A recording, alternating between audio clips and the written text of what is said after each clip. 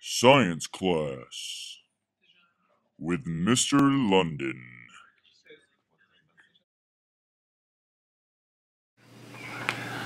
Hey, good afternoon, good morning, class.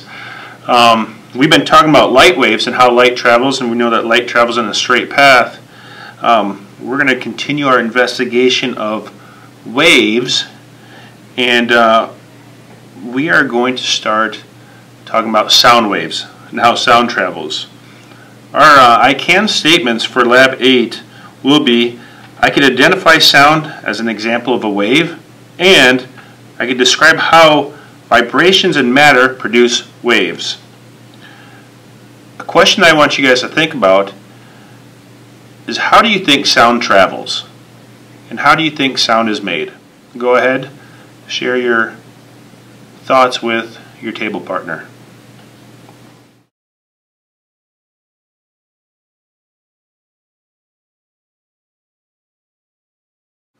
Now that you've talked with your partner about how you think sound travels and how you think sound is made, I'm going to show you a little demonstration about sound, and I want you to think, when you watch this demonstration, of how sound travels.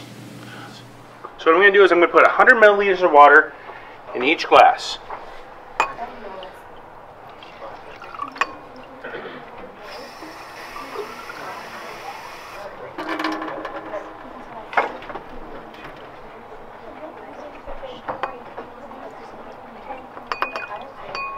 Right. So I have 100 milliliters of water in each glass. I'm going to stick this copper wire on one of the glasses. Now what I'm going to do here is I'm going to make that wire move by sound. Okay. The glasses are not touching.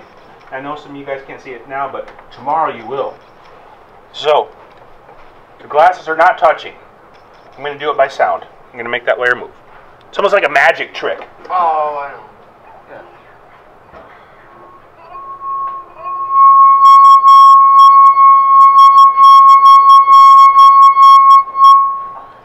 Hold on.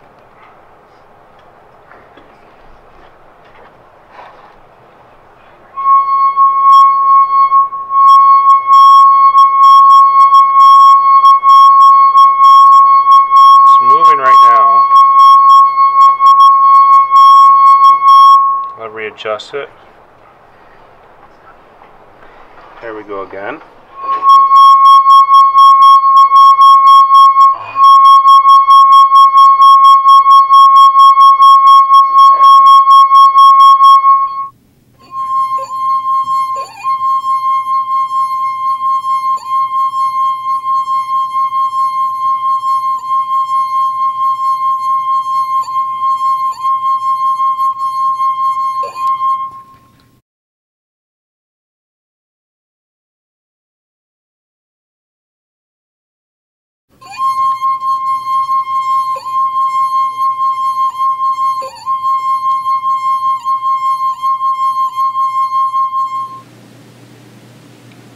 Now, in the wine glass demonstration, you saw that wire move.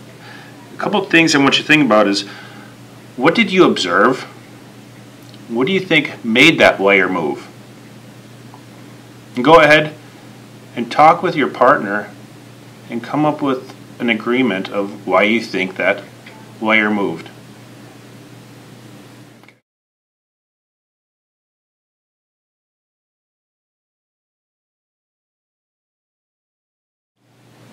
Now, open your journals to page 32. And number one, I want you guys to draw and label a diagram of the glass demonstration. After you have drawn and labeled the demonstration, go ahead and answer number two of describe what you think is happening to make the wire move.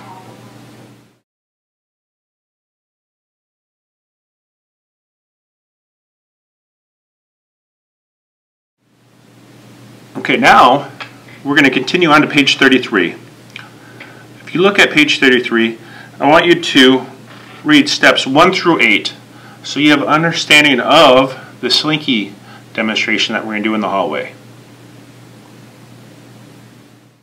Gotta have a slinky, every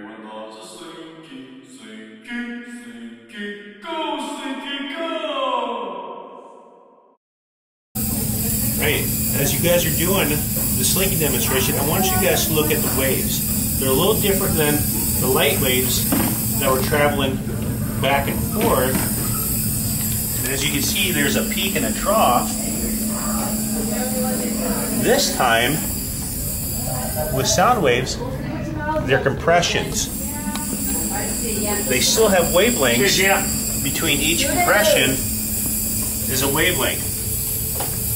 And as I speed it up, you'll see the wavelengths get shorter, and just like light waves, the shorter the light wave, the higher the energy. So shorter the sound wave, the more energy, the more frequency is taking place.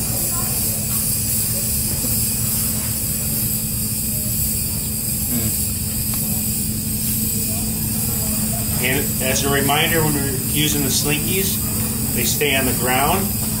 We do not pick them up. Good.